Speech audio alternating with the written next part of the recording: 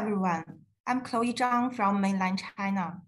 With over 18 years of experience in technology and digital consulting services, my team and I have helped many leading companies by providing digital transformation, data governance, IT governance, big data, and AI application services.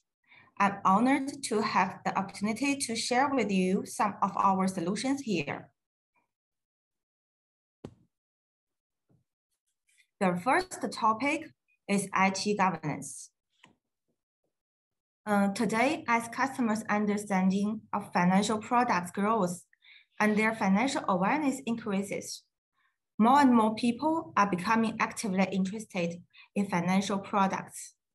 At the same time, their expectation for service experience and reputation has increased, with customers preferring more frequent contact and more efficient transactions.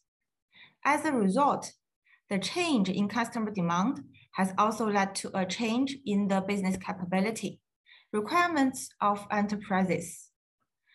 Our financial clients need higher level of product customization, innovation, rapid iteration to match customer experience and business efficiency.